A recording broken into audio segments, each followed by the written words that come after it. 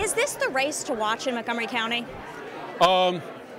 Yes, the short answer. I mean, obviously, I think there are some other interesting races at the council level, particularly, say, in a place like District 5, where you have an opening and you have a sitting delegate running against a Board of Education member. I think there are also some extremely interesting state legislative races. I think if I had to